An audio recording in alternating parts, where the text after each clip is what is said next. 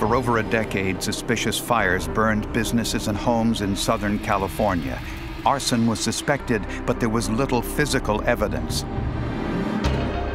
Investigators found an important piece of evidence in a novel that described several fires strikingly similar to the real ones. How was it possible that the author knew information never revealed to the public?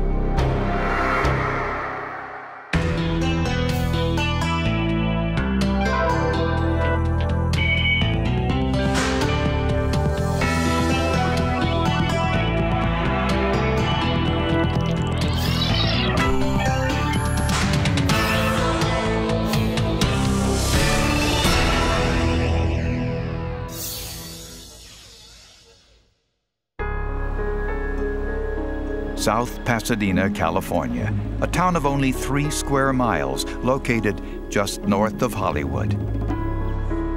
On the night of October 10, 1984, most residents were getting ready to watch the San Diego Padres take on the Detroit Tigers in the World Series. Jim Obden, just 19 years old at the time, was working as a cashier at Ole's Home Center. And I was like, why is it so quiet in here? I go, oh yeah, it's the World Series this evening.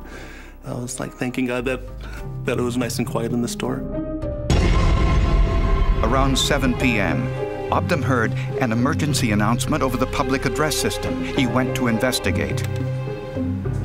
I was walking toward the front of the store and I noticed a pillar of smoke, just a grayish white pillar of smoke. Obden went to the hardware department and began to lead customers toward the front of the store. I looked down one of the side aisles, even turned down the side aisle, and noticed at that point in time that there was just a wall of flames.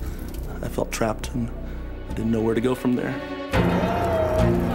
Then the lights went out, and Obden couldn't see the others. Everyone inside the store desperately tried to find a fire exit. The first unit to arrive at Ole's observed a column of smoke coming from the roof area. The chief in charge was not certain at that time what they had. He didn't realize the extent of the conflagration. Within a very short period of time, the fire was a roaring inferno. Jim Obden barely got out alive. My ears were singed, the left arm was burnt. As soon as I got out of the store, I still remember touching my arm and the skin just falling off of it. 4 others were not so fortunate. He was trapped in there. He was dead. That's all we know. Your son, your grandson, your My son? grandbaby. He would have been 3 in January. Matthew Troidel was the youngest victim. His grandmother, Ada Deal, and 2 store employees, Jimmy Satina and Carolyn Krause, also perished. When the fire was extinguished, investigators searched through the rubble for clues. Just in normal fire investigation, you have to first discover the area and point of origin. You can't find out what caused the fire unless you can find out where the fire started. But investigators couldn't determine the origin. When one goes to the scene of an arson fire, one finds essentially a pile of trash, 3 feet of water sometimes, and it's extremely hard to find the point of origin. The official explanation was that the fire was accidental. But John Orr, arson investigator for the nearby Glendale Fire Department, strongly disagreed. He was at the fire and took these photos.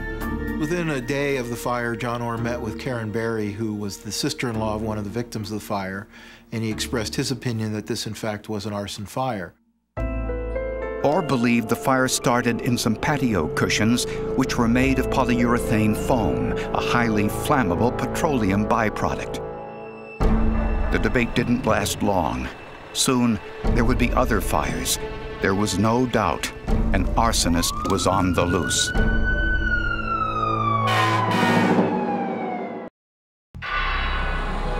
Two months after the fire at Ole's Home Center, there was another suspicious fire at a second Ole's store. This time, there was no dispute.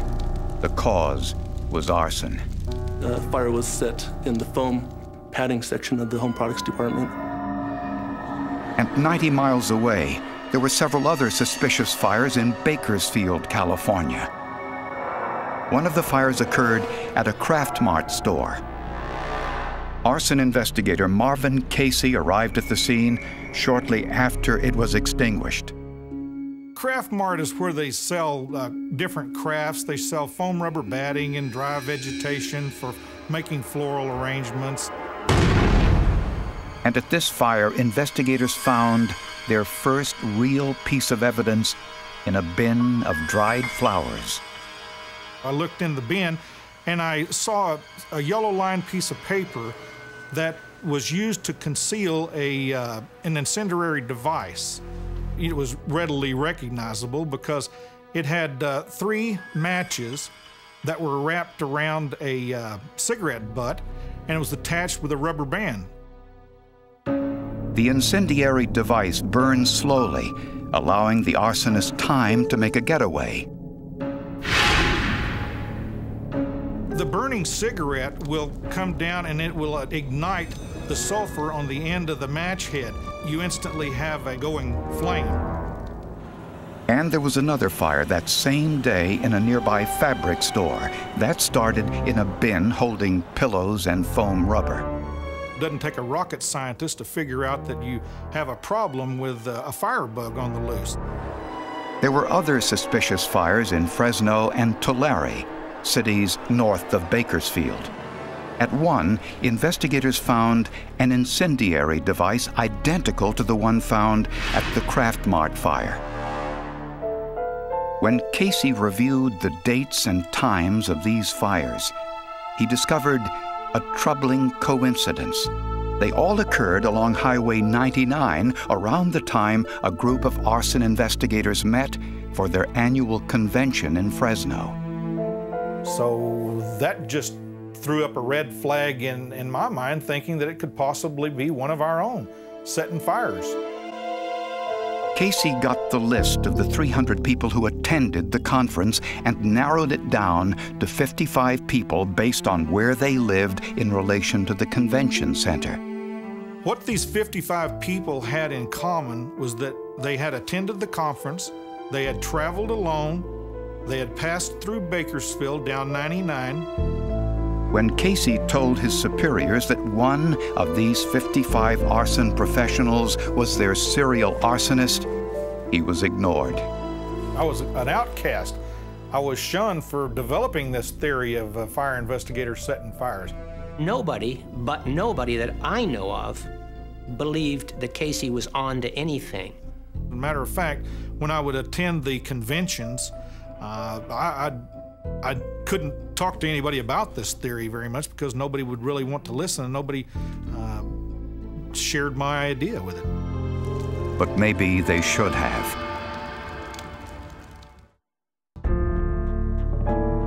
The incendiary device from the Kraft Mart fire was sent to the Bureau of Alcohol, Tobacco, and Firearms for analysis. It was a yellow piece of lined paper, folded neatly with a cigarette and some matches inside. ATF's fingerprint expert selected ninhydrin to look for possible prints. Ninhydrin is a wet chemical that, when applied to the paper, actually reacts to the amino acids, which are part of what makes up a fingerprint residue. It usually takes a day for the chemical to dry, but heating the circulating air speeds up the process. Miraculously, they found a partial print. Fingerprints are referred to as just a chance impression. They may be there and they may not.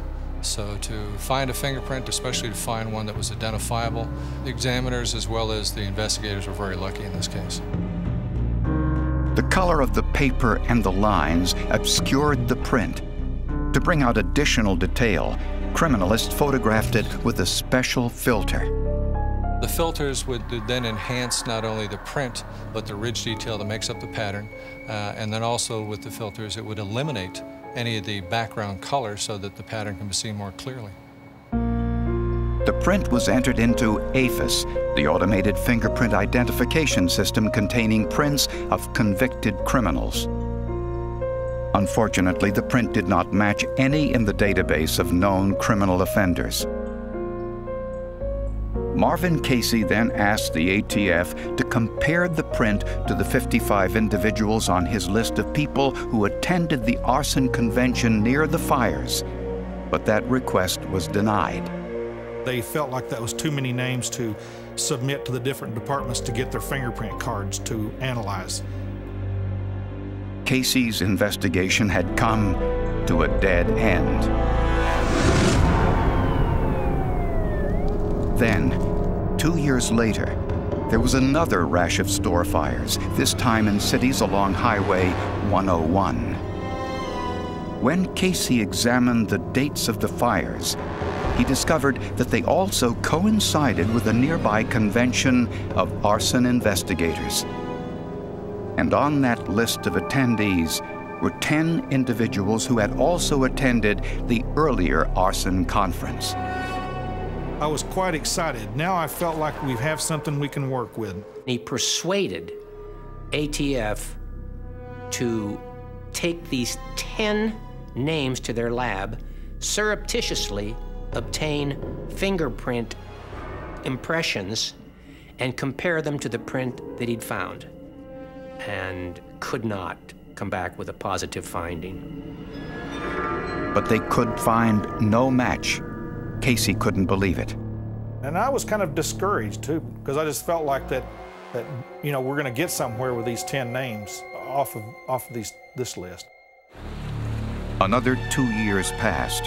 Then the arsonist struck again in Los Angeles, setting fires in dozens of stores throughout the area and causing millions of dollars in damages. ATF Special Agent Mike Matassa headed the investigation. The MO was to start fires in retail businesses, midday hours primarily during open business. Matassa heard about Marvin Casey's controversial theory that these fires were started by an arson investigator. And he also learned about the fingerprint on the incendiary device. So Matassa asked the Los Angeles County Sheriff's Office to analyze the print. They compared it to their fingerprint database of everyone who had ever applied there for a job. And they found a match. I was blown away. Couldn't believe it. The print matched the left ring finger of John Leonard Orr, an arson investigator with the Glendale, California Fire Department. John Orr wanted to be a Los Angeles police officer for a long time. He applied in 1981. He passed all of the tests except one. It was the psychological test. Orr then applied for a job with the Los Angeles Fire Department, but failed the physical part of the training. He wasn't in good enough shape, and that was a crushing disappointment in his life. Eventually, he worked odd jobs until finally getting a job with the Glendale Fire Department. It was the lowest paying fire department in the Los Angeles area, and he quickly rose through the ranks and became an arson investigator and eventually a captain. Orr was one of the 10 people on Casey's list who had attended both arson conventions. The earlier fingerprint comparison had simply missed it. The print linked Orr to only one of the fires. Rather than arrest him on one fire with minimal damage, probably would have a very minimal sentence associated with it, we decided to investigate and try to tie him into all of the fires that had the same MO. And for that, they turned to the latest in surveillance technology.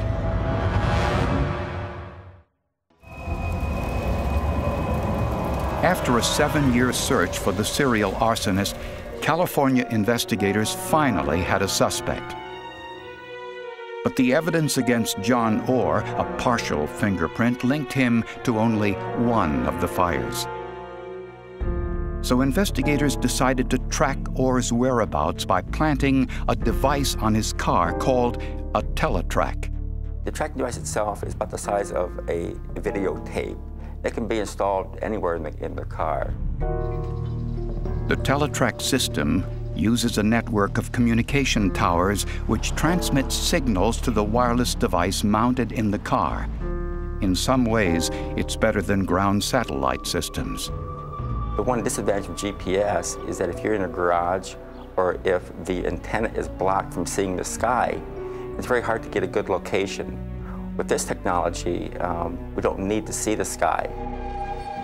On November 22, 1991, at 3:30 p.m., the teletrack placed Orr near the Warner Brothers studio in Burbank, where a fire broke out on the set of a television show. Interestingly, Orr immediately drove home, then received the official dispatch from headquarters. The dispatcher inadvertently gave the wrong address for the fire. We can watch him on the teletrack device leave his house, drive to the first fire location, which was misidentified in the dispatch, but yet he makes it to the right location. And with that information, we couldn't tie him directly to the cause of that fire, but we knew that we couldn't allow him to be on the street any longer. With a warrant, investigators searched Orr's home. We found in his briefcase cigarettes, matches, rubber bands, the type of materials that were used in the device, and we found yellow line paper in his car. Orr denied that there was anything sinister about the materials, and also denied it was his fingerprint on the incendiary device found at one of the fires. I've never set an arson fire except in my training exercises. And investigators found evidence that Orr planned some of the fires long before they happened. On a home video found among Orr's things was a close-up of a beautiful hillside home in California. There's footage of the same house 18 months later on fire. He had what we call before and after shots of the fire, and shots actually as the fire was being perpetrated before any fire companies could arrive. Other people said that he photographed the fires so that he could relive the event, for the same reason that serial killers photograph victims, so that they can look at them later and relive the events. Also confiscated from Orr's home was a manuscript for a book he had written. It was about a fictitious firefighter turned arsonist, Aaron Stiles. The similarities between the book and the real crimes were far too coincidental. The Stiles character used delayed devices to set fires in retail stores while on his way to and from arson conferences. He discussed how he set multiple fires at the same time in order to distract firefighting personnel to one location to the other so he could sit and watch one of the other fires become rather large. And the book describes a fire at a Cal's hardware store similar to the fire in South Pasadena that killed 4 people. In the novel, one of the dead victims was a young boy named Matthew, the same name of the 2-year-old who died in the real fire. The deaths were blotted out of his mind. It wasn't his fault, just stupid people acting as stupid people do. Joseph Wambaugh wrote a book about this case called Fire Lover. I think John Orr does a better job than anyone in describing the psyche of the organized serial arsonist. The power, the excitement, the thrill that motivates these people. In his novel, Points of Origin, he has his arson investigator explain it like this. The fire becomes a mistress, a lover. From those words of John Orr, I got my title, Fire Lover. As I thought about it, my mistress, my lover, the fire. John Orr was charged with numerous counts of arson and for the murder of the 4 victims of the Ole's fire. We, the jury, in the above entitled case, find the defendant, John Leonard Orr, guilty of the crime of first-degree murder in violation of Penal Code Section. He was sentenced to life in prison without parole. For the 10 years prior to John's arrest, there were an average of 67 brush fires per year in the hills above Glendale, Burbank, Pasadena, major fires. And after John's arrest, the average number of fires in that same area dropped from 67 to 1. Well, it's my opinion that he set in excess of 2,000 fires over a period of about 30 years. John Orr is believed to be one of the 20th century's most prolific arsonists. His long career brought to an end by a scrap of charred paper and the relentless work of investigators.